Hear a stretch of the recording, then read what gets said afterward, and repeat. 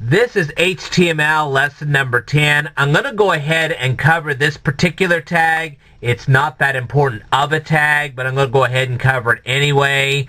It's called the strong tag. It works a lot like the bold tag, and you'll see this for yourself when we construct this.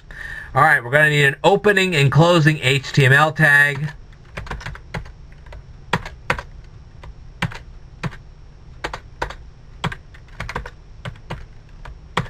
Whoops, like that.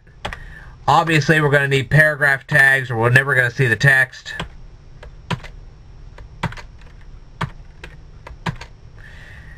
Alright, in between here, we're going to type in the words "this is."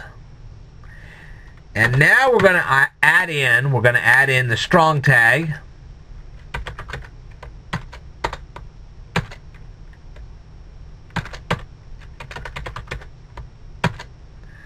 Okay.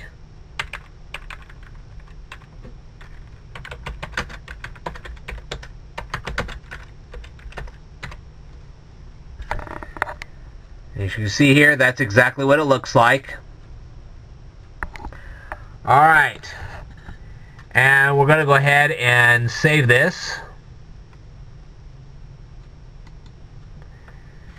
In other words, you would click File, Save As, and then you would type in strong.html, and you would save this to your HTML student folder like we've been doing all this time.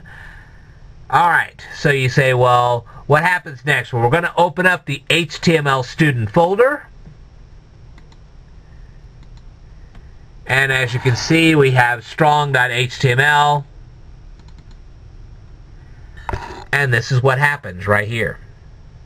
It says, this is very important text. As you can see here, this is bolder than this.